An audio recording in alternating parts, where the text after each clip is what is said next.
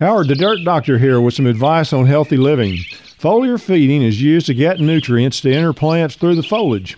Feeding the soil is the basis of organics, but there are ways of stimulating the natural processes in the soil and in the plants by spraying the foliage, and this can provide some significant advantages.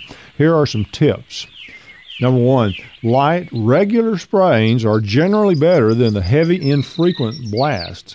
Mists of liquids are better than big drops unless you're trying to control pests.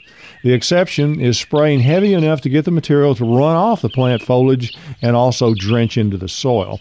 Number two, high humidity increases a leaf's ability to absorb sprays. Spraying on damp mornings or evenings will increase the effectiveness of the spray.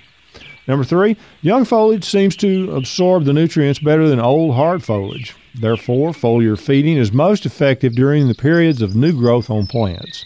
Number four, foliar feeding increases the storage life of food crops and increases the cold and heat tolerance of landscape plants and food crops. 5, foliar feeding should not be used alone. If you do, soil feeding is also needed to keep the roots from getting lazy. For all your gardening and natural health questions or to join the Organic Club of America, visit dirtdoctor.com or our Facebook page for help and tune into my talk show this and every weekend.